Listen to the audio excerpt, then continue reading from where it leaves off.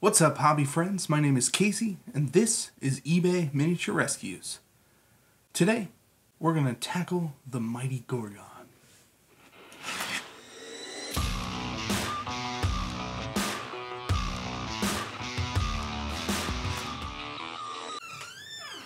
Excuse me. Your intro is entirely too long. This is where I get to do the funny bits. It's too long. You know, you can fast forward it. It's okay. Just fix it.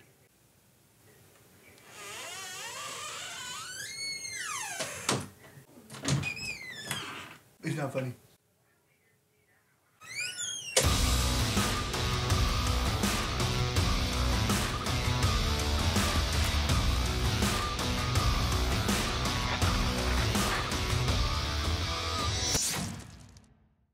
So a while back, I picked up this amazing Ghorgon model off of eBay.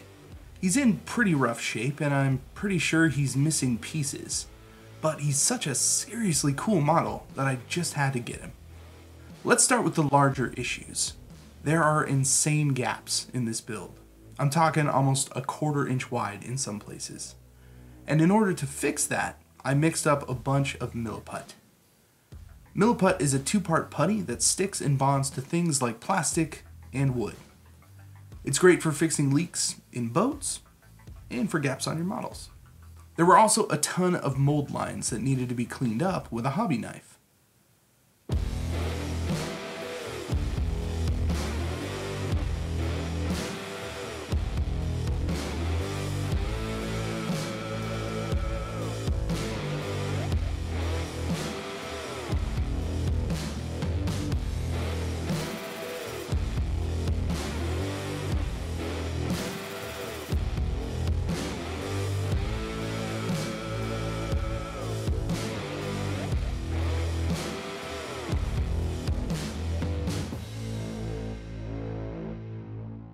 Once all the gaps were filled and the mold lines removed, I primed the whole thing using Stynylrez Black Primer.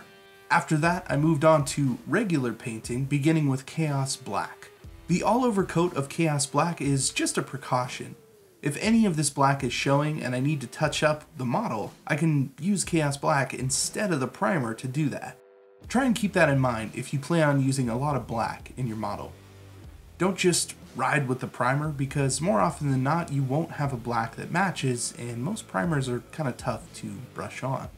Next up, I grabbed some Xerius Purple for the shadows. This will be applied through the airbrush from below. I want to catch the undersides of all of the detail.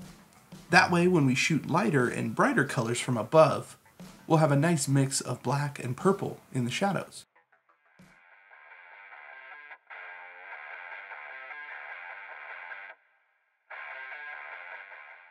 Coming in with Liquitex Titanium White, I'm going to shoot this from the top down and create a kind of roadmap for highlights.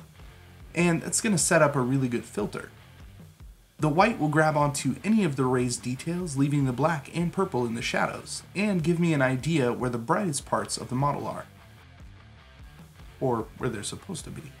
Sigmar Brown contrast paint through the airbrush is going to be our filter color for the white. I'm going to be working my way up to much brighter and different colors, but I really want the skin to have quite a lot of variety, so brown will be a pretty good place to start.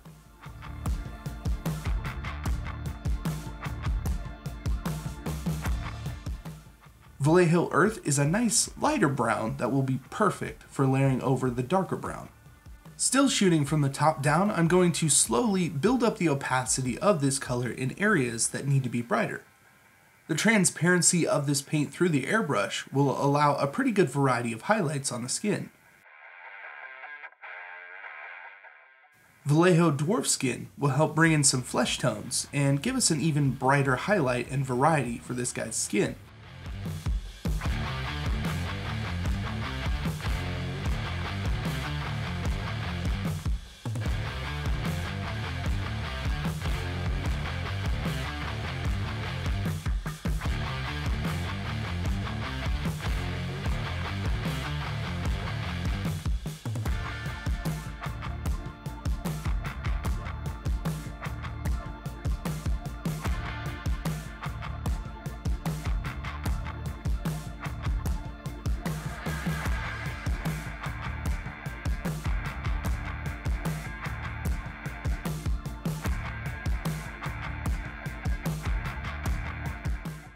After that, I'm going to go back to the white ink and lay down some highlights on some of the smaller areas, just to give me that roadmap back a little bit and set up the armbands for a layer of contrast.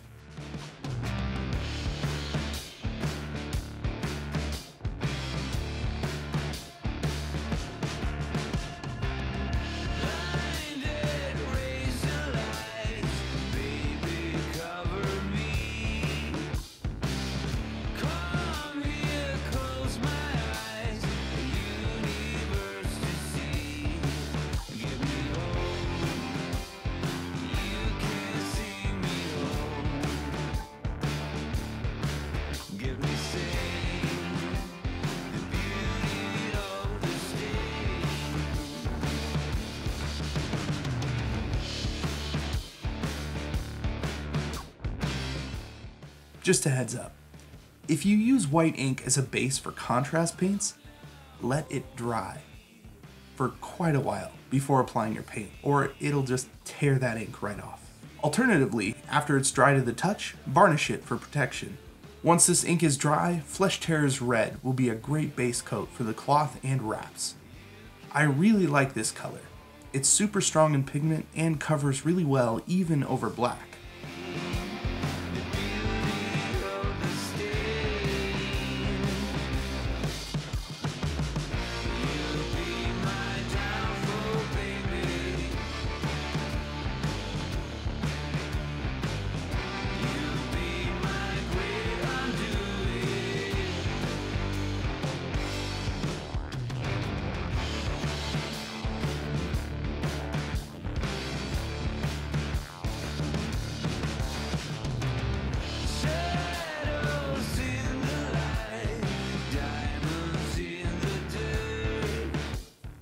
Using Reikland Flesh Shade and Druchii Violet, I'm going to give the skin a pretty heavy wash.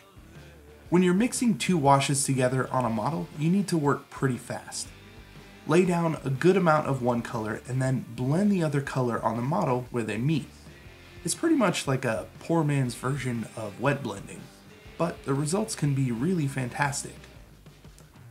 This is going to make a mess of the model, but not to worry, there is a great way to take care of this when the wash is dry.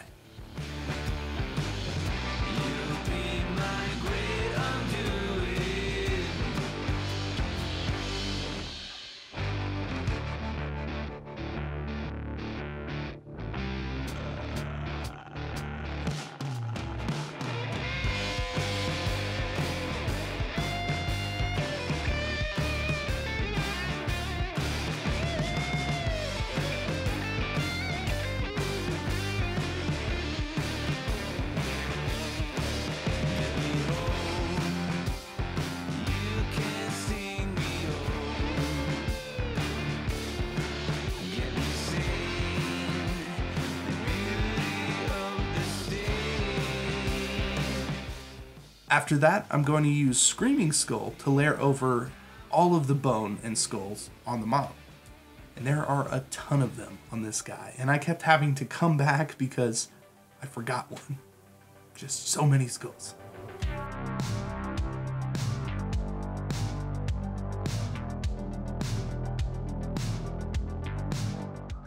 For the metallics, I'm going with Vallejo Metal Color Dark Aluminum. It's pretty much like Leadbelcher, but it goes on really smooth.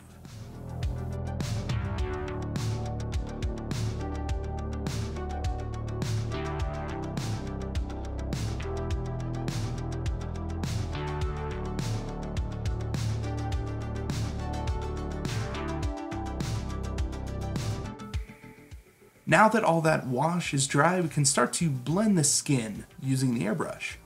I'm going to go back to Dwarf Skin and lightly go over all of the areas where this color was at its brightest before.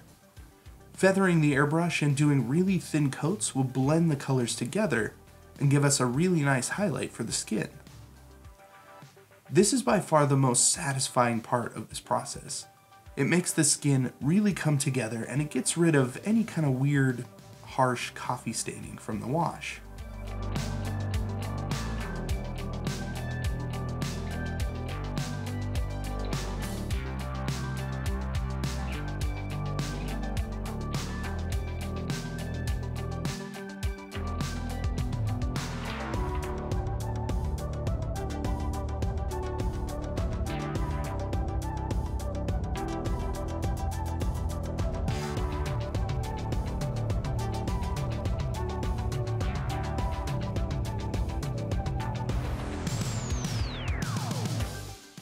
In order to highlight the red on the model, I reached for some leftovers on my wet palette.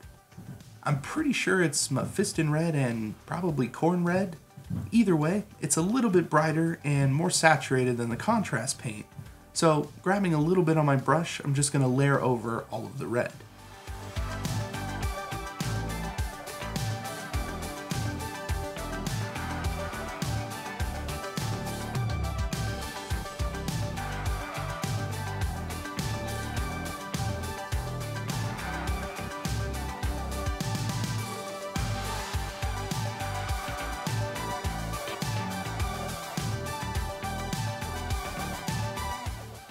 With Cadian Flesh Tone, I'm going to stipple and edge highlight all of the red in order to bring out some texture. I really like using lighter flesh tones for red. It's pink, kind of, but it doesn't really read like a pink highlight if you were to mix red and white together. It works really well for pretty much any kind of leather, brown or red.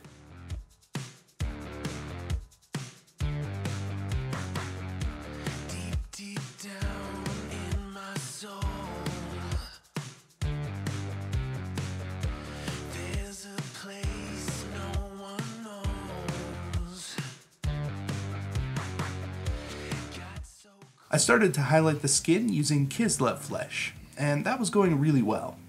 Watering it down into a glaze and going over the model bit by bit. This part was pretty time consuming, and there were a lot of areas on the model that needed a little boost. So I tried to take my time and hit them all.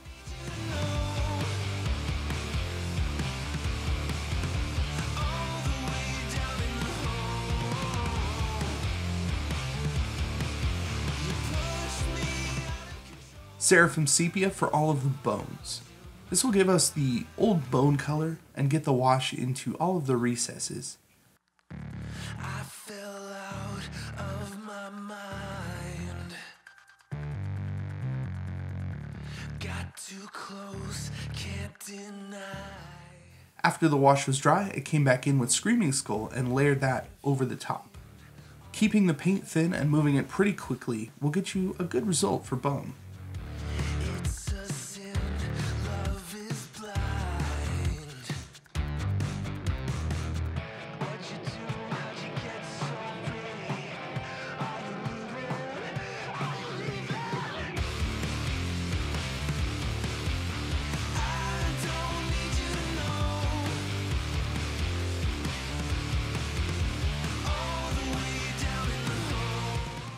Contrast Black Templar will be a perfect choice for the hair on this model.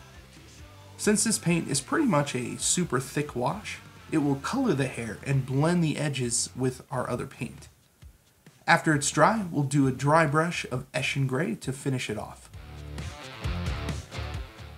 I did take the model back to my airbrush booth in order to darken down the base a little bit.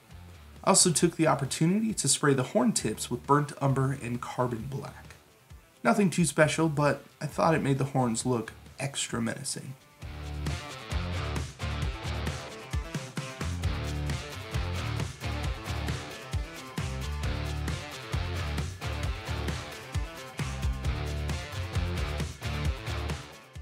This model was really interesting to paint, and it took a bit of a turn for me around the halfway point. At first, I didn't think much of it. It's a cool model, but when I started to do the glazing on the skin, I realized that I could legitimately paint this for another 20 hours. I was really getting into the highlighting and the texturing on the skin. Every little wrinkle and spot was an opportunity to do something really fun, and I couldn't help but keep going. I spent several hours just doing that before forcing myself to move on. After all, this video has to come out at some point. Also, this model will be going back up on eBay, so if you would like to support the channel and get yourself a super cool Ghorgon, the link is in the description below. I can't thank you all enough for the support. It truly means a lot to me, and it really helps the channel keep going each week. Like I said, this model was really fun to paint. I had a really good time, and I think he turned out really great. I was excited to spend the time I did with him, and maybe I'll be able to paint another one in the future, if I ever get to that Beastman army. but every model has to be called done at one point or another. So here is the mighty Ghorgon.